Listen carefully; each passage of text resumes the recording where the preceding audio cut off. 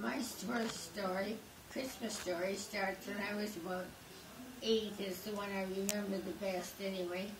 Each year, Christmas, we used to exchange homes, and we'd visit with the neighbors one year, and the next year they would visit with us.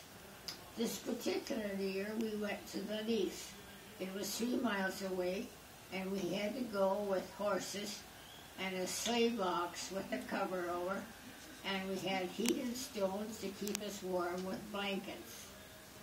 Anyway, we arrived safe to the neighbors, had a nice dinner.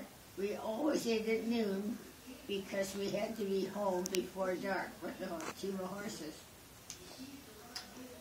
This particular afternoon, a storm came up, so we headed out, and we started out not very far, and the horses didn't seem to want to go the way my dad wanted them to go.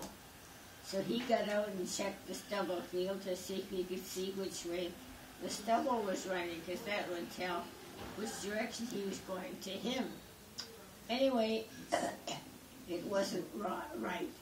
So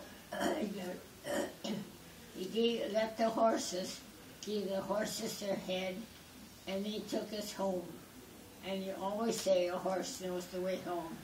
Either black or brown or gray, get a horse that knows the way back home. And that's my Christmas story. I don't remember the gift part of it very much, but I do remember the ride. Okay.